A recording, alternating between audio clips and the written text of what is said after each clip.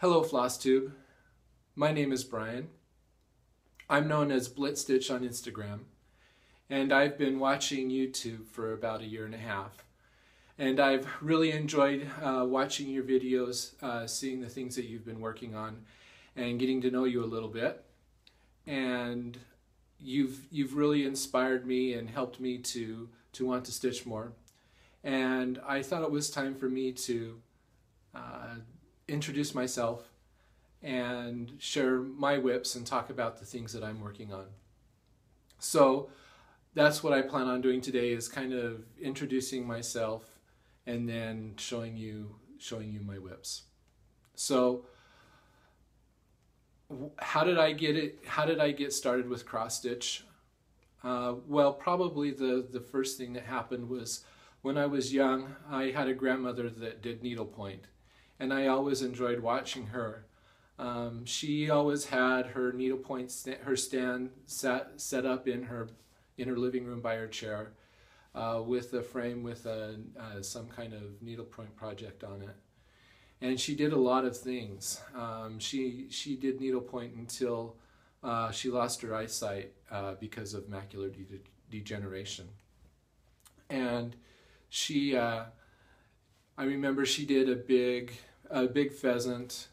Another piece that I remember her doing was a cross stitch of, a needlepoint piece of an adaptation of The Gleaners, which is a pretty famous painting. And she'd show me how she did basket weave stitch. And she said she did that because Continental distorted the canvas, and so I learned some needlepoint terms. When I was older, when I was about the time that I graduated from high school, my mom kind of got into cross stitch a little bit, counted cross stitch, and she did some things. She didn't ever do anything that really interested me, but she was kind of there. She had a subscription to a couple of magazines, and had quite a collection of magazines that later I kind of hijacked from her when she stopped doing cross stitch.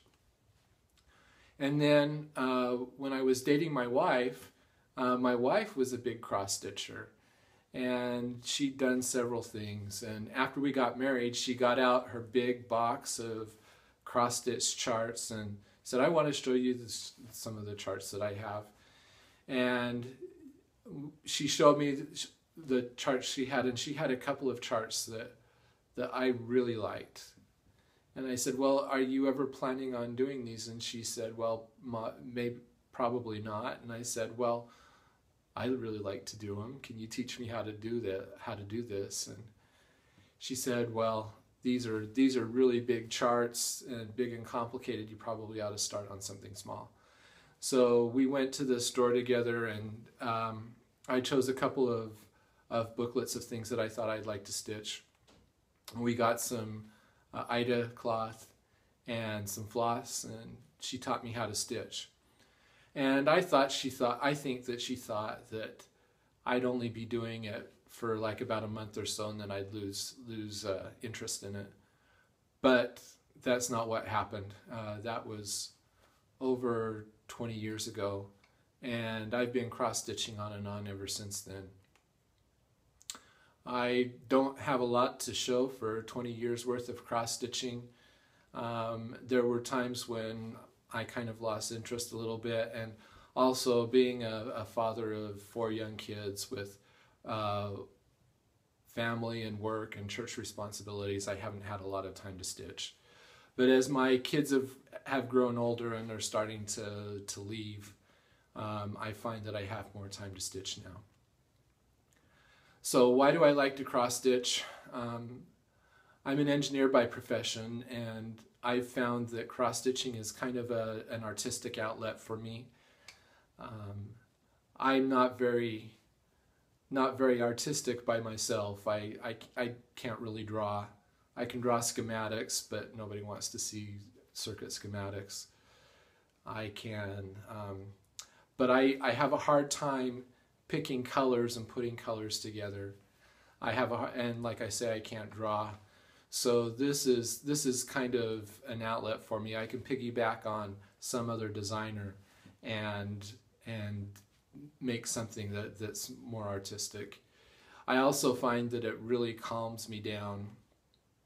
There are times, as an engineer, basically that means that my job is to solve problems. And sometimes problems are harder to solve than you think. And there are times when I come home from work all wound up because of everything that I've been dealing with during the day. And I find that one of the best ways to calm me down is to do cross stitch. It's kind of, I guess you could say it's become my drug of choice. So what do I like to cross stitch? I like to cross stitch landscapes, architecture. I also really like samplers. I've got a couple of samplers that I'm working on right now, and I like, you know, some stuff more along the more masculine side of things. I don't really enjoy doing. I'm not really attracted by mermaids or things like that, or fairies. They don't really interest me that much. But I really like houses, I really like architecture, I really like landscapes.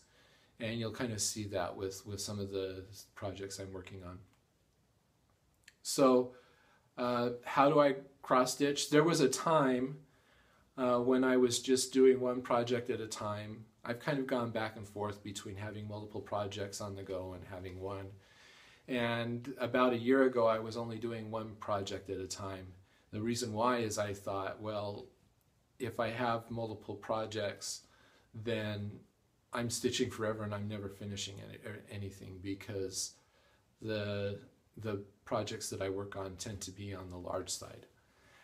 And I thought, and so in order to want to finish something, I felt like I had to just concentrate on one project. But I've kind of changed my philosophy. I mean, I'm not in a big hurry to finish anything. I only have a deadline for one of the pieces that I'm working on. And so I've decided to start working with the rotation, because that way, when I work with one project, I get kind of bored of that project and it kind of becomes a pain. But a rotation gives me variety and it makes it so that when I'm starting to get bored with what I'm working on, it changes and I get to work on something completely different. Also, because I'm doing big projects, if I limited myself to four items in a rotation, I think that I would have the same problem that I would have as working with one project all the time, that I'd eventually get really bored with all four projects, with what I was working on. So in order to kind of add a little bit of variety to my rotation, what I've decided to do is when I get through my rotation, I do a new start and add that into my rotation. That's really kind of nice, because I still have the discipline of doing a rotation, but I have the idea of I'm going to start something new when I get to the end of my rotation. And that gets me through the rotation, and I get this little bit of anticipation of, well, what am I going to start next? And it's been kind of fun to be able to do that. I'm hoping that I'll have pieces that I finish that fall off the rotation before my rotation gets huge.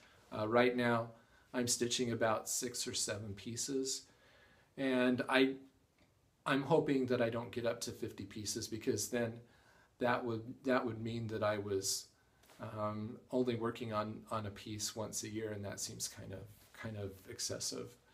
So we'll see what happens.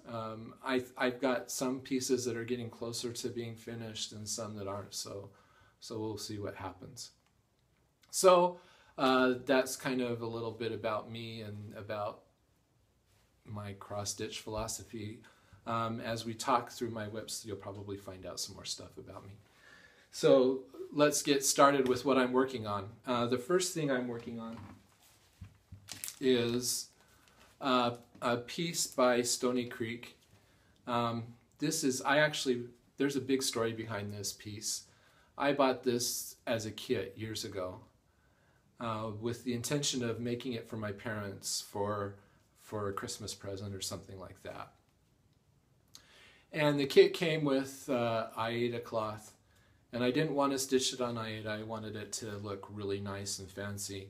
So I went to the craft store and bought some cheap linen. It said it was linen, and I started it on that, and I came to really hate and despise that material. It was by MCG Textiles, and I didn't like the feel of it. It felt kind of rubbery.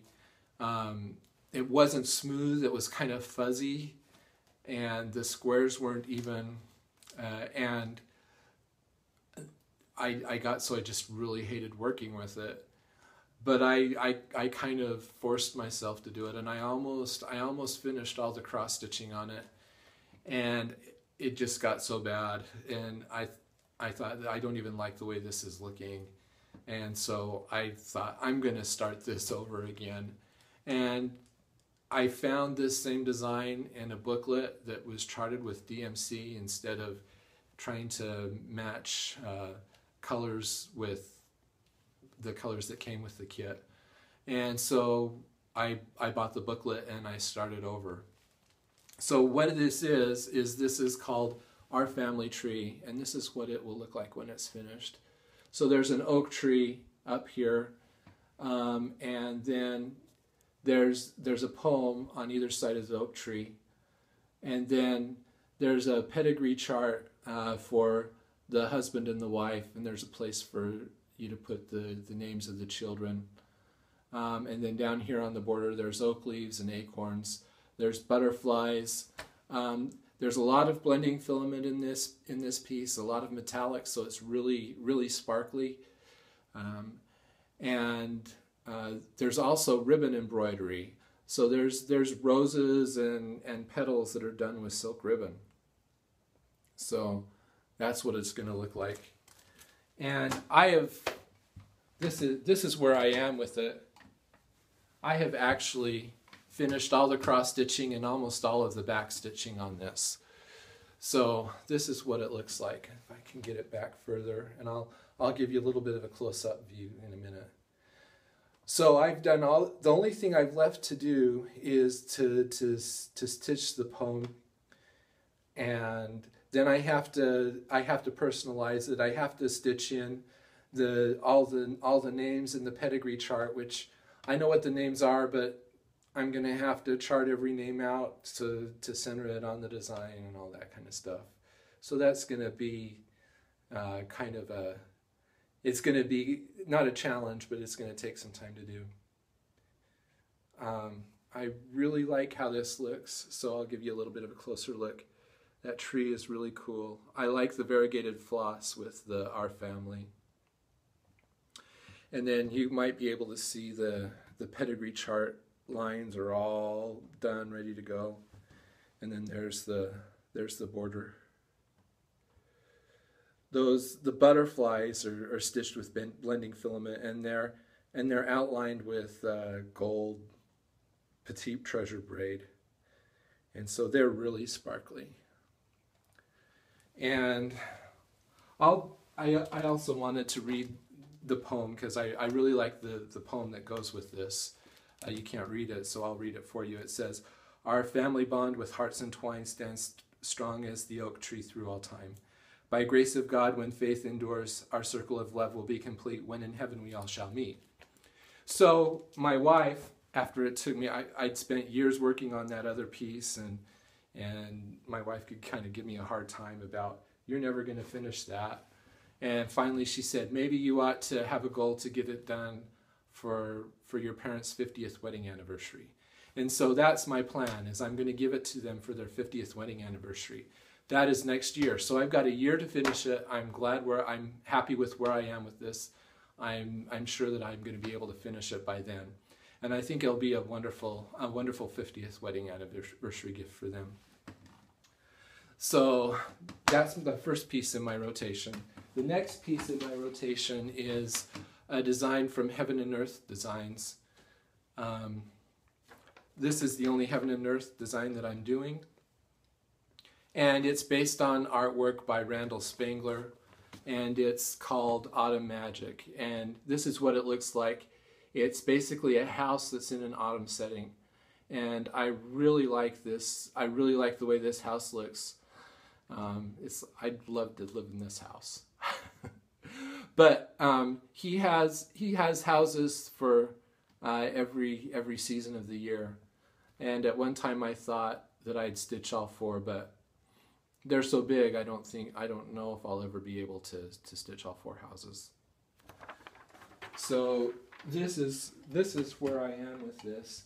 I am stitching on 25 count Lugana 1/1, and I've been working on this for about a year, and all I have to show for it is just this lower corner. I haven't been stitching completely constantly for a year because I've set it down for long periods of time. But so basically all I've got done is the beginnings of the cobblestone path that goes to the house, and then the gate into the lawn is also starting to show up. And I'm really quite ambivalent about this piece, partly because I do not like stitching 1/1. I find it very kind of difficult. I have had a hard time. I used to start my floss by running it through the back of the stitches and end it that way. But with 1/1, I find that really hard to do because it's so tight on the back that I have a hard time running a needle back through there. So Pam Reed did a video on using waist knots, and I've started using waist knots, and that's been a great, that's really helped. Another thing you'll notice about this is you'll notice that I park. I learned how to park a couple of years ago, and when I learned how to park, that made my stitching go a lot faster. And so I park whenever I can because it helps me to stitch faster. I love parking. And I used to kind of work in columns, but since in the last, since the beginning of the year, I've decided to work diagonally. I like working diagonally because I think it gets me into the action of what's going on a little bit faster. It also gives me a lot more variety because I'm working across the diagonal of the chart, and there's a lot of variety diagonally versus going up and down. I also think it makes my stitches neater, and I could go into that. I'm not going to go into why that is right now, but I think it makes my stitches look a lot neater too. So when I started this, I was working in columns, and now I'm working diagonally. And my goal is, so like I said, I'm pretty ambivalent about this piece. There was one time when I thought it looked really pixelated, and I started to think, well, I'd almost rather stitch pieces that are deliberately designed by a designer as opposed to computer-generated designs, because I didn't really like the way it was looking pixelated. I think now that I've got more done, it doesn't look quite so pixelated. But so every time I pull this out, there's this back and forth. It's so big. One of the things I do is I keep track of how much I stitch every night, and based on that, and I enter that into a spreadsheet. This is the engineer in me. And with that information, I can kind of predict about when I'm going to finish a piece. And my spreadsheet says that it's going to take me, at the pace I'm working on this right now, it's going to take me a decade or two to finish. And the thought of that and whether or not so part of me says, do I really want to spend that much time working on this when there's so many other things that I want to stitch? So there's that, the size of the piece. I don't particularly enjoy working 1/1 that much. but I really like how it's turning out, and we'll see what happens. My goal is to eventually get to where the house is. I want to see how the house shows up, and maybe when I get there, I'll fall in love with it a little bit more and feel like I want to stitch on it more, and I'll figure out how to stitch on it more to get it done sooner. The other possibility is I may say, this is not worth it, and I may just stop it. I don't know which way that's going to go, but we'll see what happens. The next piece I'm working on, this is the piece that I just barely finished in my rotation, and it's a design by Graphs by Barbara and Cheryl.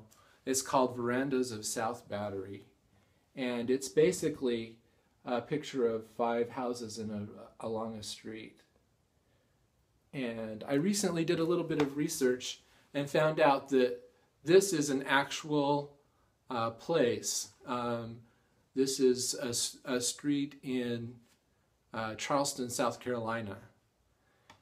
And the address of this house is 86 South Battery.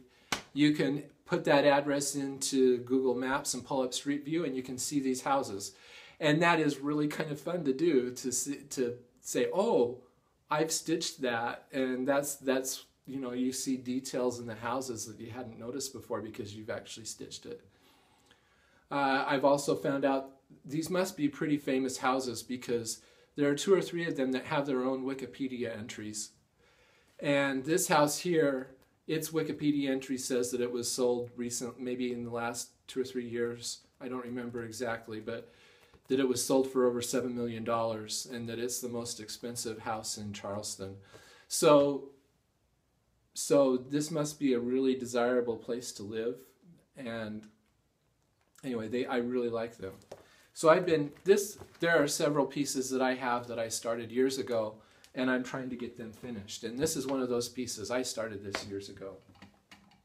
And it's only been in the last 6 months or so that I've been really, really working on it.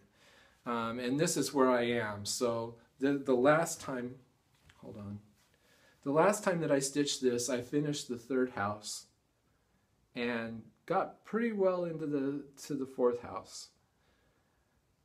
And this is stitched on 32 count platinum Evenweave. I don't remember if it's Lugana or Jobalon, but just looking at it, I'm pretty sure it's not linen.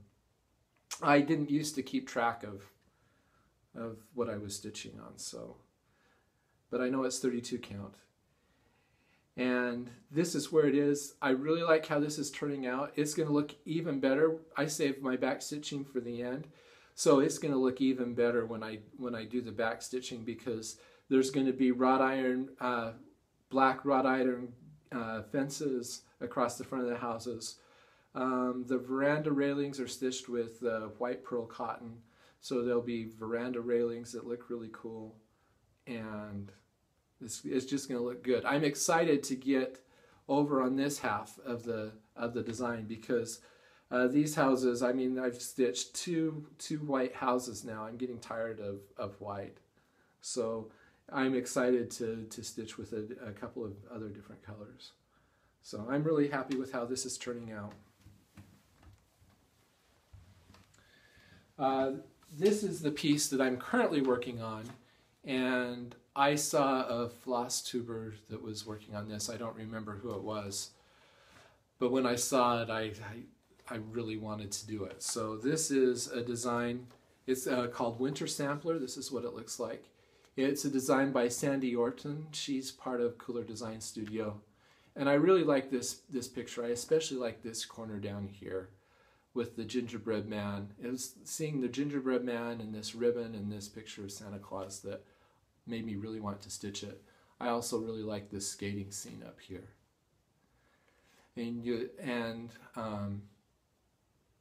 So this is about my 3rd or 4th time that this has come through my rotation, and this is where I am.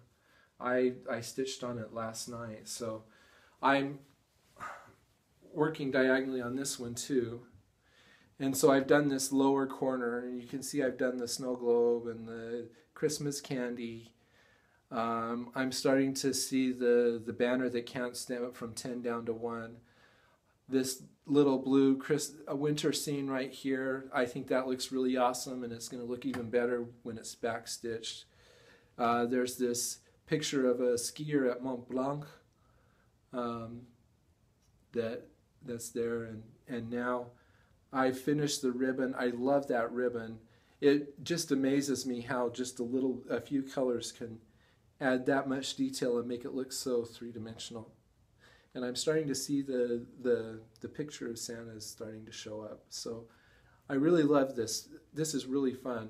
It's going really fast because there are a lot of areas that aren't stitched, but those areas that aren't stitched are covered with backstitch. Like this book is going to have a poem in it, and there's just tons of backstitch in this. So I'm afraid I'm going to be backstitching for months to finish that, which is fine. I've thought about backstitching as I go, but I never know where to start and where to stop. So I'll just save it for the end. I kind of like backstitching at the end anyway because it just kind of makes everything pop. It looks really good. So a couple of years ago, I finished stitching Stroke of Midnight by Teresa Wentzler. And that, if you aren't familiar with that, that's a picture of Cinderella running from the ball. She's running down some steps, and the prince is in the background, trying to bring her back. And I have two daughters that when they saw that piece, they both fell in love with it, and they've both said to me, "Come on, Dad, you've got to give that to me. I'm your favorite daughter."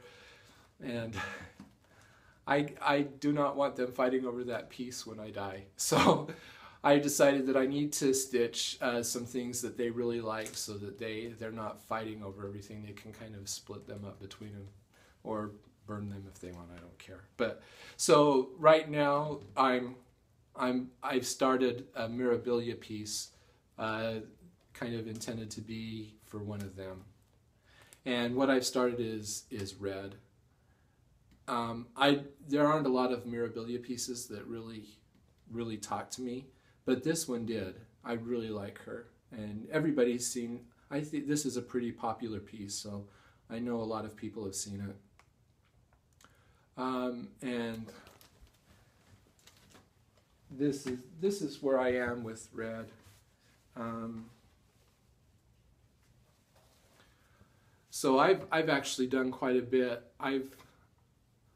This stitch is actually pretty quickly because there's not a lot of confetti. It's just blocks of color. So yeah, I don't get slowed down a lot. And I finished most of the cloak. I know there's more up here, but I'm getting close to her hand that comes across like this. I really like how the dress is coming out, and I'm going to be seeing more of the dress.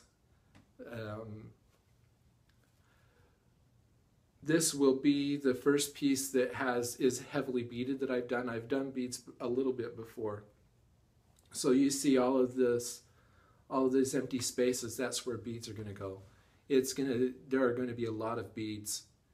And I'm stitching this on 32 count French lace linen. It's the fabric that was called for in the design.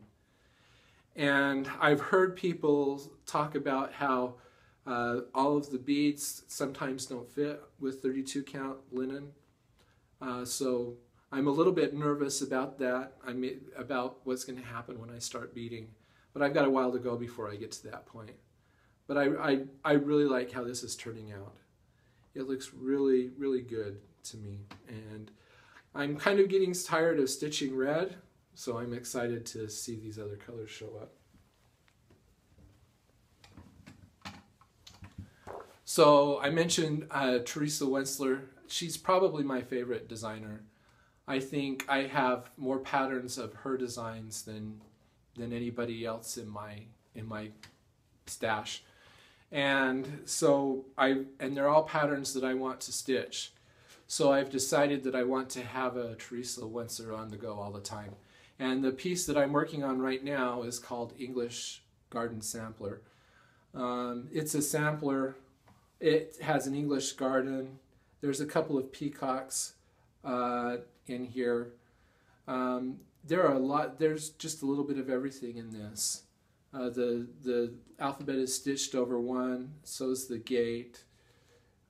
There's blending filament, beads.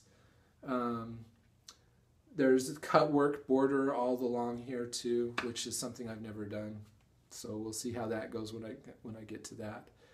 I really like this piece, and this is another piece that I started a long time ago, and I used the word start very loosely. I stitched one letter and put it down, and I haven't touched it again until just a couple of months ago. And so back then, I used to start in the middle, and now I like to start on the corner, on one of the corners. So what I've done is I stitched over to the border, and I'm working on the border. And my goal is to finish the entire border, and then I'll start filling in the middle. I don't know if I'll work from the top down or from the bottom up. I'll decide that when I get to that point. But it's really, I really like how this is coming out. It stitches really good. The border is real. I've got the border about memorized, so it's going pretty fast. I've got to go back in here and put in a bunch of violets and fan stitches all along the border before it's really finished. Oh, and there's a lot of back stitch as well. So, but it's going pretty fast. Another thing about this piece that I want to say is I decided I wanted to try using Sullivan's floss instead of DMC. So this is stitched with Sullivan's. And I really like how Sullivan stitches. It doesn't seem to tangle as much for me as DMC. I have problems with it tangling every once in a while. And Sullivan's doesn't seem to do that to me. But when you compare Sullivan's colors with DMC colors, it looks like Sullivan's has a little bit of a gray tint to them as compared to DMC. So they're a little bit more muted, I guess. So this piece isn't going to be as bright colors as it would have been if I had stitched DMC. That doesn't really bother me. I mean, but for this piece, but that's just my observation with Sullivan's floss. So the last time I came down through my rotation, I had to decide, I had a hard time deciding what I wanted to stitch next. And part of me wanted to start something small so that I have a piece that I could possibly finish this year, because it looks like I'm going to go all this year and not finish anything. And so that was my first thought. So I pulled out a design that I got from one of my mom's magazines. This is from For the Love of Cross Stitch, November 1994. And it's a series of, there's a series of 4 duck decoys. There's 2 more. There's 2 more in the following issue that I also have. And when I saw these years ago, I thought, oh, these would be kind of fun to stitch, and I'll hang them up in my office if I ever have an office. So I still don't have an office, but I thought it'd be fun to start these. So this is, I'm working on this one right now. This is the Mallard. And that's the one that I decided to start. So I pulled this out and I started it, and I only stitched on it one day. So I didn't get a whole lot done, but you can kind of see the beginning of the shelf, and there's like shadow under the shelf, and the beginning of the cloth that the duck is sitting on. And I stitched on this for one day, and all the next day I regretted starting this because I had another piece that I really wanted to start, and all that next day I thought, oh, why didn't I start that other piece? So I took that as a sign, and I've laid this aside. It's going to get put in my rotation again when I get to it, but I really wanted to do this other piece, so I officially put this other piece in my rotation instead. And this is a sampler. It's done by CloRaMi Designs, which is a designer in Belgium. It's called Corazon sampler, and it's a French type alphabet sampler with a heart motif in the middle. And when I saw this on her website, I just fell in love with it, and I just had to do it. So I started this also. And this is stitched on 36 count antique white Edinburgh linen. It's the first time I've stitched on 36 count. I really like it because the squares are really small, but I think I like the size of it. I'm stitching this, so I've stitched up to the letter E, and I've started the border. I've never stitched anything like this before, and it's kind of fun. It's kind of nice to be stitching with just one color. This is DMC 815, and I really like that color for this. I think it's really, really cool. It's the color that she used in the design as well. So, and you'll notice that I love the letters with the flowers going across them. When I saw the dog in the design, I thought that's kind of strange. I thought that was kind of strange, but once I got him stitched, I really like him. I think he's cute, and I think he adds a little bit of whimsy to the design. And there's little things like that all the way through it. So it'll be fun to see what else pops up that I really like. So I really had fun doing this, and I'm excited to see how much further I get with it. So that's the end of my rotation. That's about all I have. I want to thank you for spending time with me and watching this video. Feel free to like and subscribe and/or comment on what I'm doing. I'd love to hear your comments. If you want to, you can also follow me on Instagram. Once again, my name on Instagram is blitstitch, and I try to post daily pictures of my updates, so you can kind of see what I'm doing on a daily basis. It's not strictly daily because there are days when I don't have time to stitch, but in general, it's daily updates. So if you want to see how these things progress in real time, follow me on Instagram. And we'll once again, thanks for watching. I hope you enjoyed it in spite of my nervous habits and tics, and hope that you enjoyed it. Feel free to like and subscribe, and thanks, and we'll talk to you later. Goodbye.